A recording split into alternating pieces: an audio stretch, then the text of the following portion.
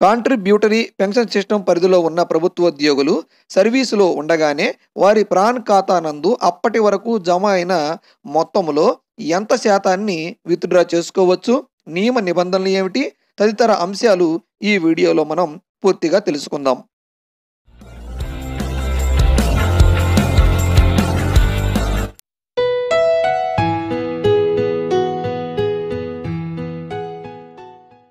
CPS విధానంలో ఉద్యోగులకు ఎటువంటి లోన్లు తీసుకునే సౌకర్యం లేదు. అయితే ఉద్యోగి తన కార్పస్ ఫండ్ లేదా పెన్షన్ వెల్త్లో కొంత భాగాన్ని పార్షియల్గా విత్డ్రా చేసుకునే సౌకర్యం మాత్రం కల్పించబడింది. పార్షియల్ విత్డ్రాల్ ఏ సందర్భాల్లో చేయవచ్చు? 1. ఉద్యోగి లేదా ఉద్యోగి యొక్క పిల్లల ఉన్నత చదువుల నిమిత్తం పార్షియల్ విత్డ్రాల్ చేయవచ్చు. 2. ఉద్యోగి యొక్క పిల్లల మ్యారేజ్ల నిమిత్తం ఈ పార్షియల్ విత్డ్రాల్ చేయవచ్చు. 3. హౌస్ కన్స్ట్రక్షన్ లేదా ఫ్లాట్లను పర్చేజ్ చేయటం కోసం ఈ పార్షియల్ విత్డ్రాల్ చేయవచ్చు. 4. పిఎఫ్ఆర్డిఏ వారు సూచించిన కొన్ని ప్రత్యేకమైన వ్యాధుల ట్రీట్మెంట్ల నిమిత్తం ఈ అమౌంట్ను విత్డ్రా చేయవచ్చు.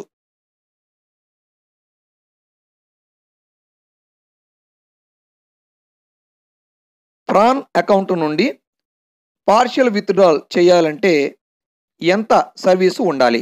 పిఎఫ్ఆర్డిఏ రెగ్యులేషన్స్ 2015 ప్రకారం ఈ పార్షియల్ విత్డ్రాల్ చేయాలి అంటే ఎంప్లాయీ లేదా సబ్స్క్రైబరు కనీసం 10 సంవత్సరాల పాటు ఈ విధానంలో కొనసాగుతూ ఉండాలి. అంటే యాక్టివ్గా ఉన్న టైర్ 1 అకౌంట్ను కలిగి ఉండాలి. అంటే 10 సంవత్సరాల సర్వీసును కలిగి ఉండాలి. అయితే ప్రస్తుతం దీనిని 3 సంవత్సరాలకు తగ్గించారు. ఈ విషయాన్ని 10/1/2018లో పిఎఫ్ఆర్డిఏ వారు విడుదల చేసిన సర్క్యులర్లో మనం చూడవచ్చు. అంటే ఈ పార్షియల్ విత్డ్రాల్ చేయాలి అంటే మినిమం సర్వీసు 3 సంవత్సరాలు ఉంటే సరిపోతుంది.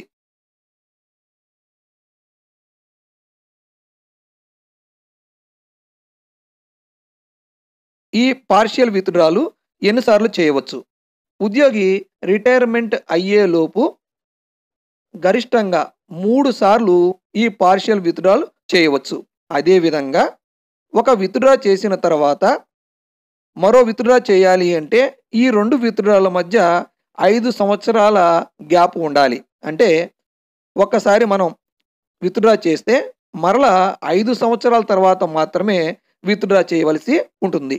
అయితే సివియర్గా ఉండే డిసీజుల ట్రీట్మెంట్ విషయంలో ఈ నిబంధనను కొంతమేరకు సడలించవచ్చు.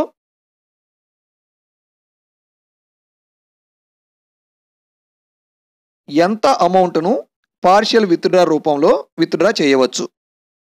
పిఎఫ్ఆర్డిఏ రెగ్యులేషన్స్ 2015 ప్రకారం ఒక ఉద్యోగి తన ప్రాన్ ఖాతాలో అప్పటి వరకు జమ అయిన మొత్తంలో ఎంప్లాయీ కంట్రిబ్యూషన్ ఎంతైతే జమ అయ్యిందో ఆ ఎంప్లాయీ కంట్రిబ్యూషన్లో గరిష్టంగా 25% అమౌంట్ను విత్డ్రా చేసుకోవచ్చు.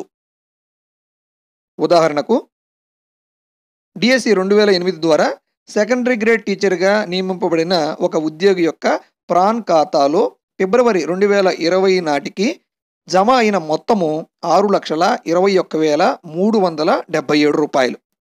ఇందులో ఉద్యోగి యొక్క కాంట్రిబ్యూషను 2,34,372 రూపాయలు. ఇదే మొత్తంలో ప్రభుత్వం మ్యాచింగ్ గ్రాంట్ కూడా జమ చేస్తుంది కాబట్టి ప్రభుత్వం యొక్క కంట్రిబ్యూషను 2,34,372 కాగా వీటిని మనం ఎస్బీఐ, యూటీఐ, ఎల్ఐసిలలో పెట్టుబడులు పెట్టిన కారణంగా వాటి ద్వారా వచ్చినటువంటి ఇంట్రెస్టు 1,52,633 రూపాయలు. అయితే ఇందులో మనం ఎంప్లాయ్ యొక్క కాంట్రిబ్యూషన్ అయిన 2,34,372లో గరిష్టంగా 25% అనగా 58,593 రూపాయలు మాత్రమే పార్షియల్ విత్డ్రా చేసుకోవటానికి వీలుంటుంది.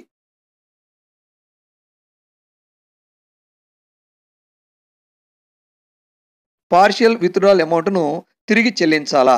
ఈ అమౌంట్ను తిరిగి చెల్లించవలసిన అవసరం లేదు. ఒకవేళ ఈ అమౌంట్ను మనం పార్షియల్ విత్డ్రాల్ ద్వారా తీసుకున్నాం కాబట్టి పెన్షన్ వెల్త్ తగ్గిపోతుంది. కాబట్టి ఈ పెన్షన్ వెల్త్ తగ్గకుండా ఉండాలి అనుకుంటే మనమే వాలంటీరీగా టైర్ 1 అకౌంట్‌లో మనకి ఇష్టం వచ్చినటువంటి అమౌంట్‌ను జమ చేయవచ్చు. ఇలా మనం జమ చేసినటువంటి అమౌంట్ మన పెన్షన్ వెల్త్ లేదా కార్పస్ ఫండ్‌లో యాడ్ అవుతుంది. ఈ విధంగా జమ చేయటం ద్వారా మనం ఈ అమౌంట్‌కు ట్యాక్స్ మినహాయింపు కూడా పొందవచ్చు. ప్రతి సంవత్సరం ఇన్‌కమ్ టాక్స్ యాక్ట్‌లోని సెక్షన్ 80 సీసీడీ 1బి ద్వారా గరిష్టంగా 50,000 వరకు మనం వీటిని ఇన్‌కమ్ టాక్స్ మినహాయింపులో చూయించుకోవచ్చు. అయితే మనం ఇలా జమ చేసినటువంటి అమౌంట్‌కు ప్రభుత్వం నుండి ఎటువంటి మ్యాచింగ్ గ్రాంట్ అనేది జమ చేయడం జరగదు. పార్షియల్ విత్‌డ్రాల్ ద్వారా మనం డ్రా చేసుకున్నటువంటి అమౌంట్‌ను ట్యాక్స్‌లో చూపించాలా.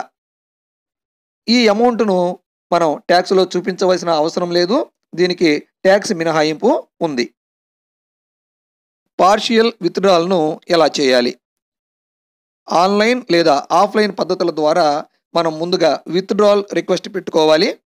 ఆన్‌లైన్ పద్ధతిలో ముందుగా సిఆర్ఏ ఎన్ఎస్‌డిఎల్ వెబ్‌సైట్‌ను ఓపెన్ చేసి సబ్‌స్క్రైబర్ కార్నర్‌లో ప్రాన్ నంబర్, పాస్‌వర్డ్‌లతో మనం లాగిన్ కావాలి.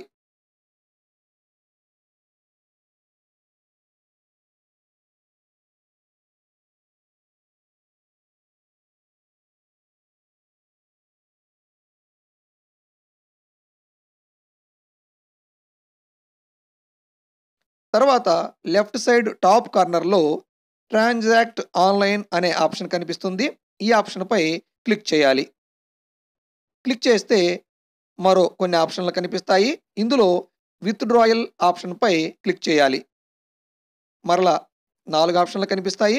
ఇందులో మనం పార్షియల్ విత్‌డ్రాల్ ఫ్రమ్ టైర్ 1 అనే ఆప్షన్‌పై క్లిక్ చేయాలి.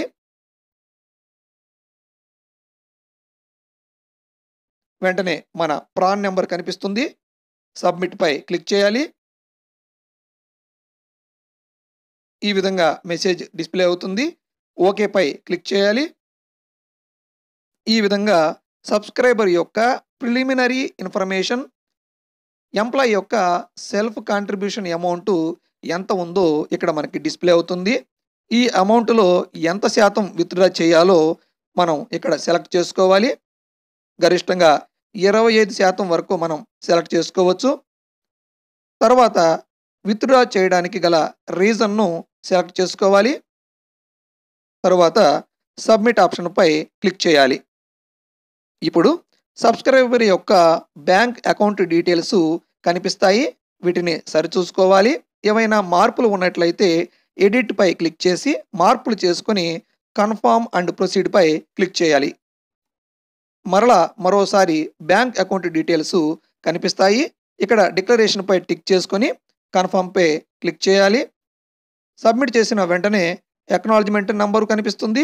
దీనిని రాసి ఉంచుకోవాలి.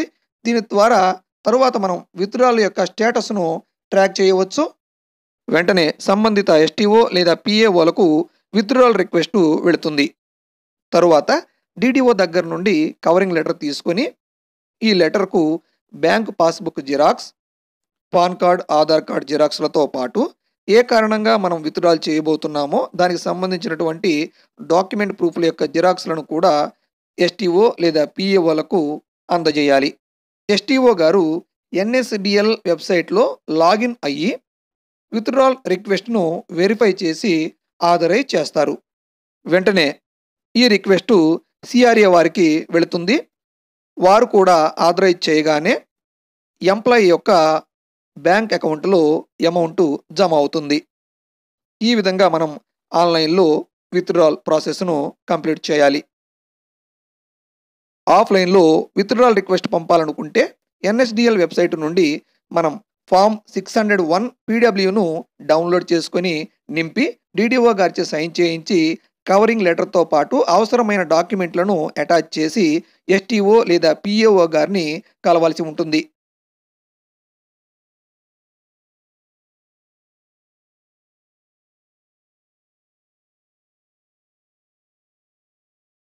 ఎస్టీఓ గారు సిఆర్ఏ వెబ్‌సైట్‌లో లాగిన్ అయ్యి ఎంప్లాయీ తరపున ఈ విత్‌డ్రాల్ రిక్వెస్ట్‌ను పెట్టడం జరుగుతుంది.